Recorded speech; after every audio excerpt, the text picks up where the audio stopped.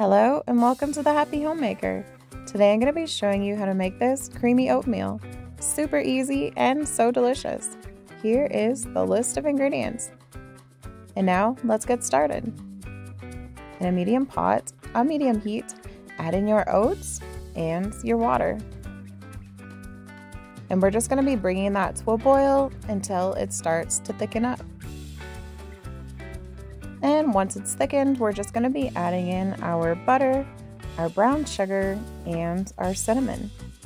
And then just mix that all in, and then add in the milk.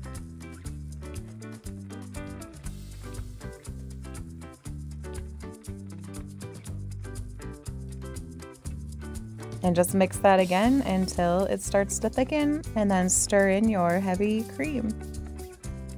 And bring that to a boil again. And once it comes to a boil again, remove it from the heat and stir in your vanilla extract. Look how creamy that is. It's so good. I've even convinced my kids to eat it. And if you want, you can top it off with some extra sugar.